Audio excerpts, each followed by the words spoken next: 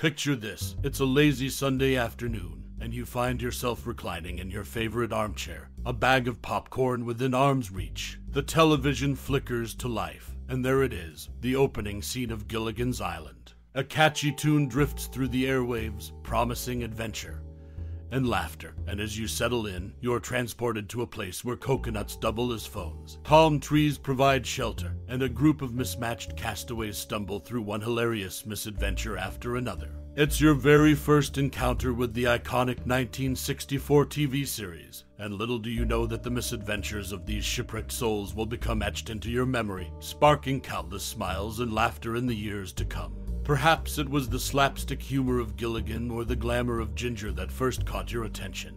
Maybe the professor's ingenious contraptions or Mary Ann's endearing charm drew you in.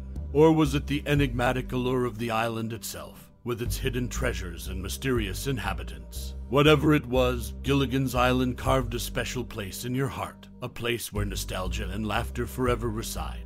As we journey back to that whimsical island, let's uncover some random facts about this beloved show that will make you appreciate its timeless appeal all over again. So, grab your skipper's hat, put on your best stranded on an island face, and let's set sail into the world of Gilligan's Island.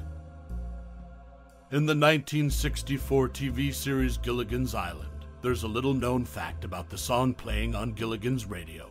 The tune is called Coconut Boogie, and it's performed by Jim Shipman and the Shipwrecks. This catchy melody added a touch of island charm to the show and became a memorable part of the series. Another interesting tidbit about Gilligan's Island comes from the series producer, Sherwood Schwartz. He saw the 7 castaways as representations of the 7 deadly sins. Gilligan symbolized sloth, the skipper embodied wrath, the professor represented pride, Mr. Howell personified greed, Mrs. Howell exemplified gluttony, Ginger epitomized lust, and Mary Ann mirrored envy. This unique perspective adds depth to the characters and the show's underlying themes. Lastly, the name of the ill-fated ship in the series, the SS Minnow, holds a fascinating backstory. Contrary to what one might think, it wasn't named after the fish. Instead, it was a nod to Newton Minnow, who headed the Federal Communications Commission in 1961. Minnow famously referred to television as America's vast wasteland. Sherwood Schwartz, not being a fan of Minnow's critique, playfully named the ship after him.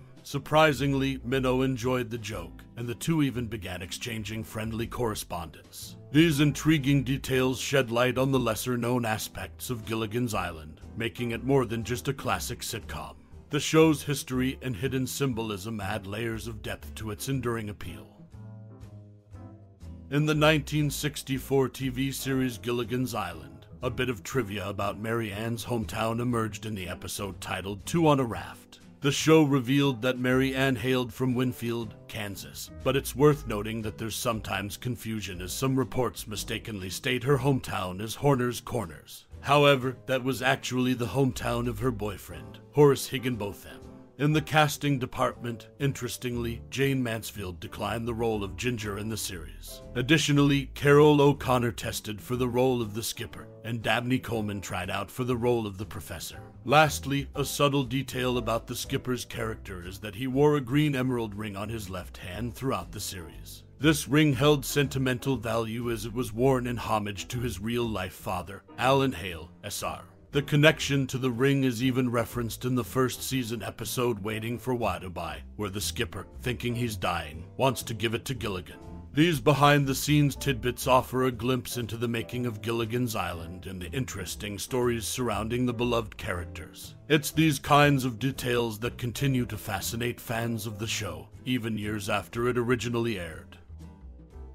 In the 1964 TV series Gilligan's Island, the lagoon set was located at the CBS lot in Studio City, Ca. This set had an unexpected challenge. If sequences were filmed too early or too late in the day, microphones would pick up rush hour traffic noise from a nearby freeway. This added an unpredictable element to the show's production, as the cast and crew had to time their shoots carefully to avoid unwanted background noise. Another interesting tidbit from the show is the skipper's real name, Jonas Grumby, which was mentioned in the first episode of Season 1 titled Gilligan's Island, Two on a Raft. It was also brought up again in the second episode, Home Sweet Hut, when reporting on the cast of the ill-fated SS, Minnow, of which the search had been discontinued. Lastly, Lovey Howell's maiden name is Eunice Wentworth, a detail that was mentioned only once in the series. These small but noteworthy facts offer a glimpse into the behind-the-scenes challenges of the show's production, and provide a deeper understanding of some of the characters. And that's a wrap on these intriguing Gilligan's Island details.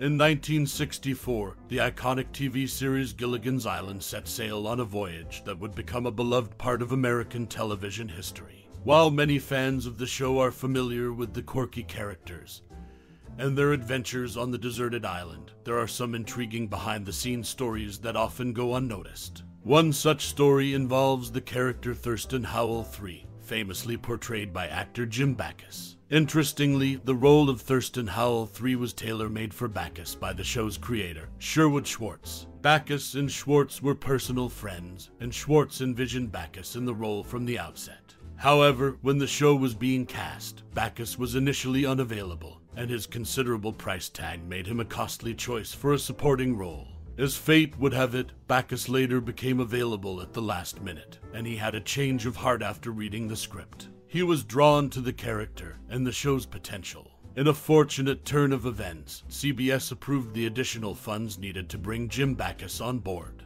This decision proved to be a pivotal one, as Backus' portrayal of Thurston Howell III added a unique charm to the series, making him an integral part of the Gilligan's Island ensemble. Now, speaking of character names, Sherwood Schwartz, the creative mind behind the show, had a first name in mind for the bumbling first mate, Gilligan.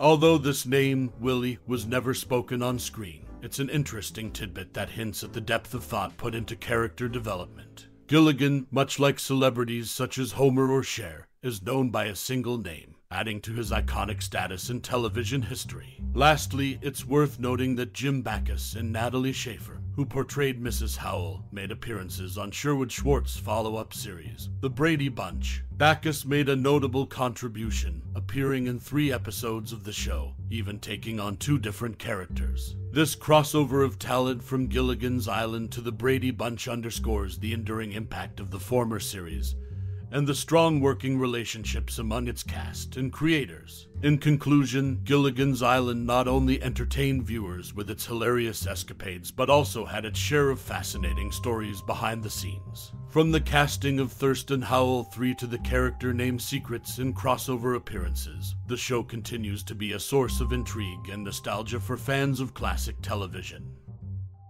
The shot of Gilligan during the Season 1 opening, when the song says, "The mate was a mighty sailing man," was taken from the original unaired pilot. In the first season of the 1964 TV series Gilligan's Island, there's a memorable moment in the opening credits when the song mentions, "The mate was a mighty sailing man," and shows Gilligan at the helm of the SS, Minnow. Interestingly, this shot was not originally filmed for the series' regular pilot episode, but was instead taken from the show's unaired pilot. The unaired pilot, often referred to as Marooned, featured some differences from the series that would follow. In this early version, the skipper's character wore a different hat, and the overall tone of the show was slightly darker. However, the decision to use this shot of Gilligan in the opening credits endured throughout the first season. This choice reflects the show's evolving creative process, and how certain elements from the pilot were retained to shape the iconic opening sequence that fans of Gilligan's Island still remember today. So, when you watch the first season's opening credits and see Gilligan at the helm, remember that this image was originally captured in the unaired pilot, adding a unique layer of history to the show's beginnings. And that's a little nugget of Gilligan's Island trivia for you. As we set sail from the shores of nostalgia, let's take a moment to reflect on the timeless allure of the 1964 TV series, Gilligan's Island. It's a show that castaways us from the hustle and bustle of our daily lives into a charming, secluded paradise where every misadventure, coconut radio, and quirky character added a touch of magic to our screens. Now, it's your turn to share the treasures you've gathered on this deserted isle of memories. What fond recollections of Gilligan's slapstick antics or the professor's ingenious contraptions have you held close over the years? Did Ginger's glamour or Mary Ann's down-to-earth charm capture your heart? Perhaps you admired the resilience of the skipper or the bumbling yet endearing first mate, Gilligan himself. Whether it's laughter, nostalgia, or a profound connection to the themes of camaraderie and resilience, we'd love to hear your thoughts. Share your favorite memories or reflections on this iconic show that has endured the test of time. Thank you for taking this nostalgic voyage with us and for being a part of the Gilligan's Island community. Your unique perspective adds depth to the rich tapestry of this beloved series. Until our next rendezvous with the castaways, stay shipshape and keep those memories afloat. Warm regards,